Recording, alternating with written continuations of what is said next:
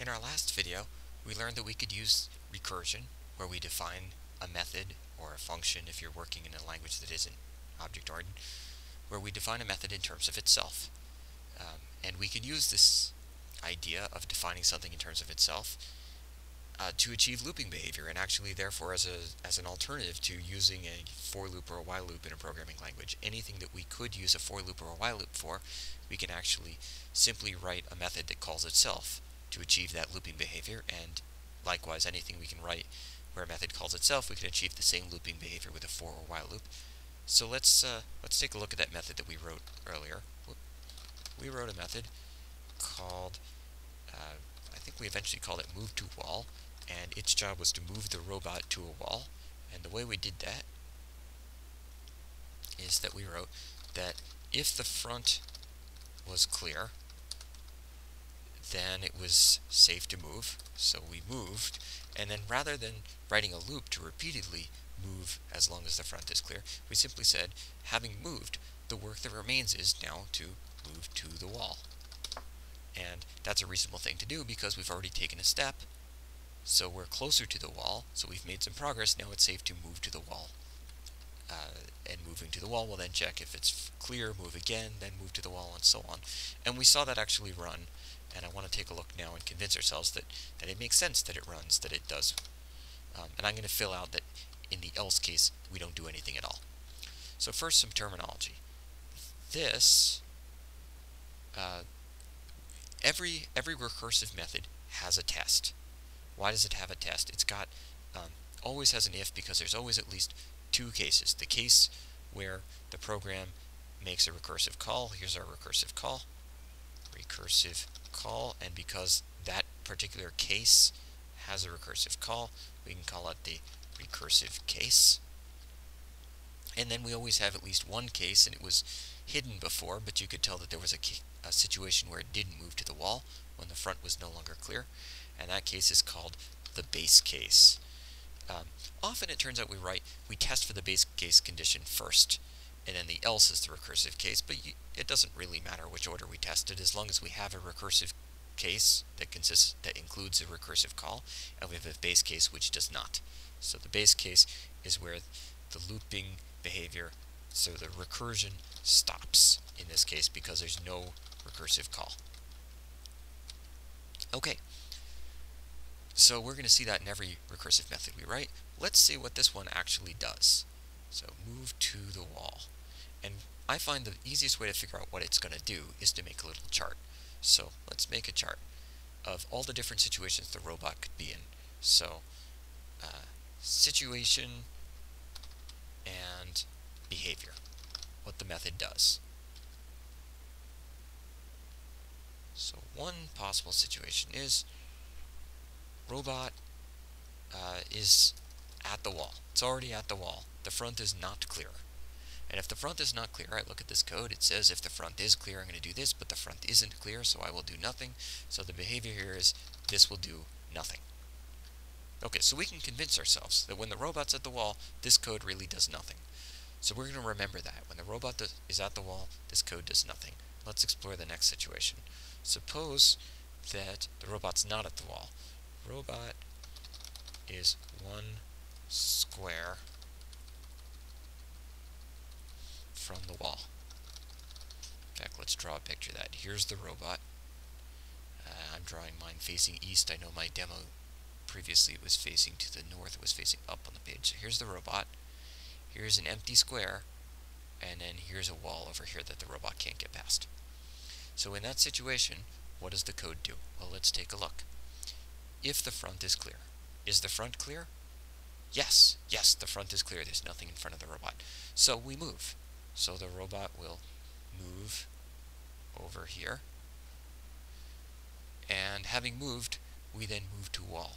Now we don't have to think about the recursion here because we know what move to wall does, because in this situation, the front is not clear. The robot's already at the wall. So what is move to wall going to do? Well, let's see. I wrote it down. The situation is that the robot is at the wall. Therefore, I already know that the behavior will be to do nothing.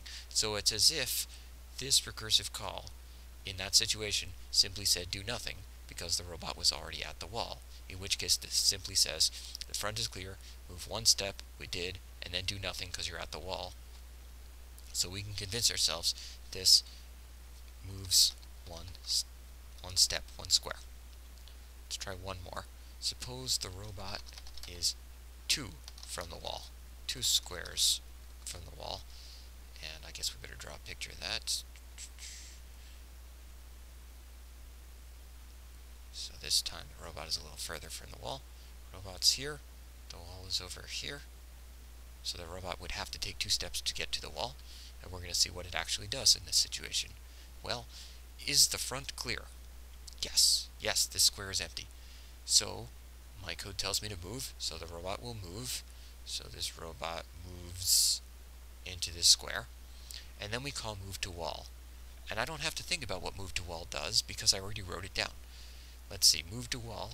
In the situation where the robot is now 1 square from the wall, robot is 1 square from the wall, then I know that move to wall will move 1 step. So I know that the result of the original call when the robot was here is the front is clear, so we'll move, and then we'll move to wall, which in that situation moves 1 step. And so my robot will end up here. In other words, it will move 2 steps, and it looks like I can claim that this robot really is moving to the wall no matter how many steps away it is. In actuality, what we just did is sort of a kind of inductive proof, a sort of convincing ourselves, less of a proof, I suppose, than convincing ourselves, but kind of a simple inductive proof that this recursion is working. Let's explore another method. Oh, I know. Sorry about that. Okay, here's a method. D. If the front is clear, my robot moves, then it calls D again, so it's recursive, and stores the result in a variable called n. That's confusing. Then backs up, which means the robot's going to take 1 step backwards, and then returns 1 more than n. And if the front was not clear, it returns 0, and I want to know what this program does. So let's make a chart.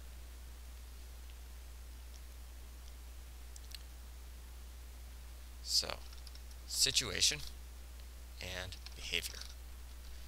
What are the possible situations? Well, the simplest situation, I should always consider the simplest case first. Here, the simplest case, clearly this code is easiest to understand if the front is not clear, because I know what it does when the front isn't clear. It returns 0. So, if the situation is not clear, let's change colors for that. If the situation is that the front is not clear, then the behavior will be returns 0. Okay? So, if it's not clear, we return 0. We don't know why. Let's keep going. Now suppose that the front is clear. So, it looks like the front is clear. We're going to move. So maybe the next simplest situation, other than the front not being clear, is that we're 1 step from a wall. The robot is 1 step away from a wall. So if we look at the drawing we had earlier, that looks like this. So the robot is here, the space in front is empty, and then there's a wall. So we're 1 step from the wall. When we're 1 step from the wall, this says the front is clear. Okay, the front is clear, so we move. So the robot is going to take 1 step forward. That means it's now at the wall. Then we call D. What does D do when the robot is at the wall? Well, it won't be clear, so it returns 0. So we know that this will give us back 0. That means n becomes 0. So n is now 0. Then the robot backs up. Well, if it backs up, it's in the exact same position it started in. So in other words, the robot really hasn't made any net movement. It moved, we called D, it backed up, it's back where it started, and we return n plus 1. What is n? Well, n was 0, because that's what D gave us when the robot was at the wall. So n plus 1 is 0 plus 1, which is 1. Returns 1. And no net movement, because the robot is still exactly where it started, having moved once and then backed up once. We'll try this one more time and see what happens. Suppose that the robot is 2 steps from the wall. What does this program do? And maybe you've figured out what it does now. Well, if the front is clear, well, the front is clear if we're 2 steps from the wall, right? In fact, let's draw that out. Here's the robot. and there's 2 empty spaces in front of it, and then we have a wall. So the front is clear, so we move. So this robot moves here. Then we call D, and D is this method, and the situation is that the robot is 1 from the wall, so I look up in my chart the situation when I'm 1 step from the wall. I know this method returns 1 and has no net movement. So whatever D does, the robot will still be in this position at the end of calling D, and I will get back the answer 1. So 1 gets returned. So this will be as if it said 1. That means N is 1. The robot will back up. Well, the robot's here. If it backs up, it'll be back where it started. In fact, facing its original direction, assuming that's what backup does. And then it returns N plus 1. N is 1, so 1 plus 1 is 2. And it turns out, if you probably see where this is going now. In general, D, and there's a reason I call it D, D returns the distance to the wall. The distance the robot is to the wall. The robot is measuring the distance to the wall. And just for fun, let's see that happen. Here's D. And we will load up our little world. Oh, sorry. Robot load. All.txt.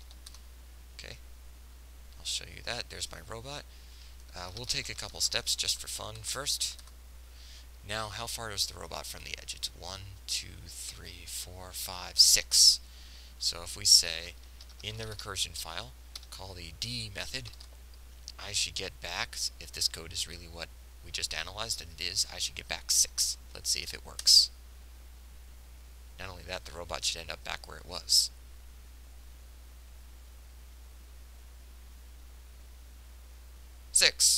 And it works. We'll do some more tracing in the next video. I'll see you there.